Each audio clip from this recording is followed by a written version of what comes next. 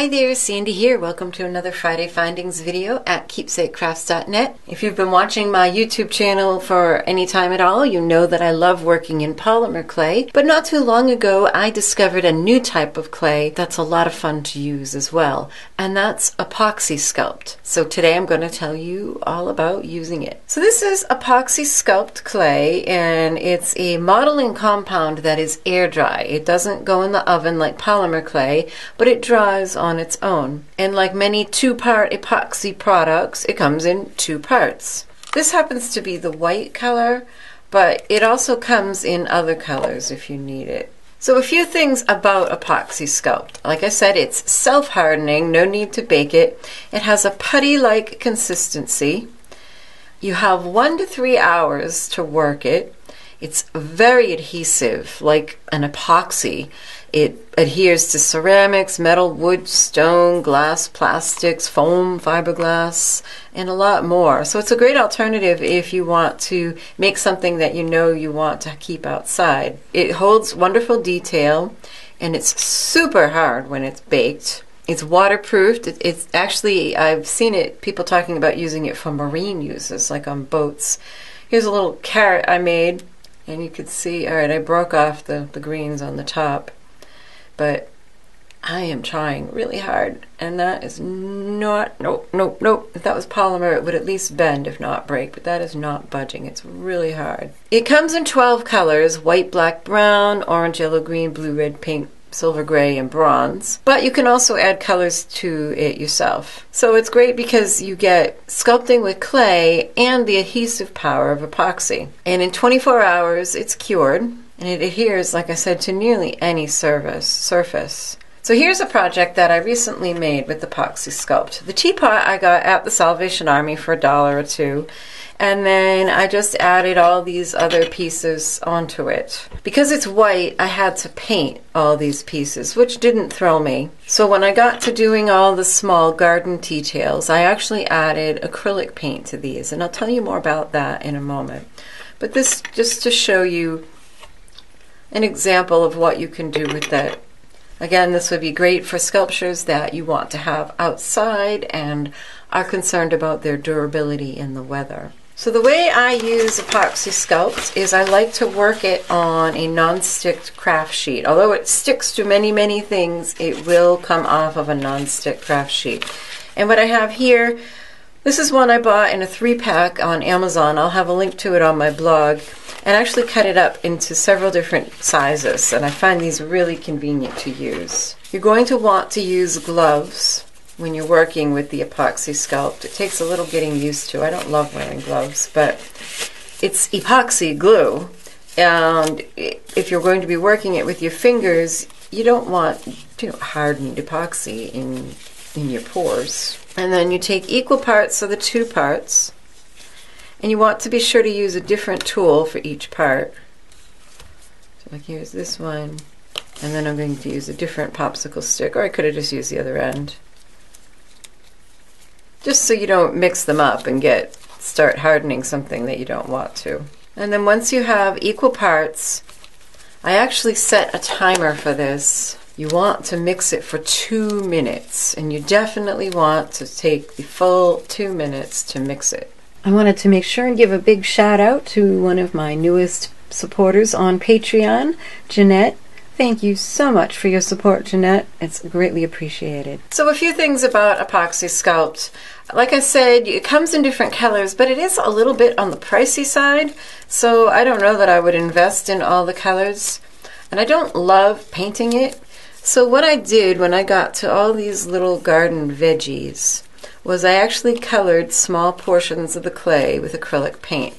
And a few things I discovered about Apoxie Sculpt clay. It is a little bit different in consistency than polymer clay. It's not as flexible or as elastic. It takes detail differently, and actually it changes as the working time changes. In under half an hour, it's pretty sticky, and it's at its most adhesive. And then between 1 and 2 hours, it's pretty easy to work with, like polymer clay. But 2 to 3 hours, you'll feel it getting stiffer, starting to set up, And it's at that point it will hold the most detail, and you can really get detailed. At 24 hours, it is hard, like I showed you, rock hard, cured, and waterproof. But if you want to change the colors, like I was starting to say, what I did was I added small bits of acrylic paint, and that made some interesting changes in the Apoxie Sculpt. It made it actually a bit more flexible. It also made it a bit more sticky. One thing that you can use that was a great release and really, really helpful when I was making like the thin little leaves for this cauliflower, and I was trying to smoosh them on my mat the same way I would polymer clay, and it wasn't behaving the same way polymer clay did. I found just a spritz of water on it helped just act as a release and helped me to be able to have a whole lot more control of it. One thing that's really convenient about Apoxie Sculpt is that it cleans up with soap and water. So like, for example, my gloves here, I'll actually go right to the kitchen sink, wash them thoroughly with soap and water, and then be able to use them again. Now, if you do a lot of sculpting with this, you may want to have dedicated tools for sculpting with Apoxie Sculpt. I haven't worked with it a ton, and so what I did was I just made sure that all of the tools I used, I washed very thoroughly with soap and water before I put them away, and that way I knew they were clean, because otherwise you saw how rock hard and adhesive this stuff is. It's going to be rock hard and stuck to your pieces. So you can sculpt beads, shapes, you can add little embellishments, and this is where I found that it wasn't as elastic as polymer clay, because with polymer clay you can get some pretty thin little snakes, and with this it just at a certain point it will just tend to break. But like I said, with the addition of acrylic paint, it did get a little bit more elastic for me. Once you're done with it though, you can sand it, drill it, tap it, put it on a lathe, all kinds of things. Water is also a great way of smoothing and removing fingerprints, although if you're using gloves you won't have fingerprints, you'll have wrinkle prints, which is what I have here. Although you can drill it, it definitely does not drill as easily as polymer clay. So keep that in mind, that you may need to use more in the way of power tools rather than hand tools that we can get away with polymer clay. It doesn't chip, it doesn't crack. Like you saw here, the only things might be adhesion between pieces, where I was kind of having a delicate touch when I put these together because they were just so tacky and annoying at that point, I seem to recall. Sometimes you may have to glue a piece after it's dried. So it's a fun product to play with and something to try. You know, as artists, we're often interested in discovering different media. So go ahead and have fun. You know, another great use for this is using it to make aquarium things, although you can still do that with polymer clay, to make fillers, to repair things. You could actually combine like the mold making materials and make molds of broken parts and make replacements for them with this stuff. So there's all kinds of possibilities. It's just a fun, different medium to explore. And just to give you an idea, there are different sizes. This is the 1 pound set, and I purchased it in late 2016 for about $18.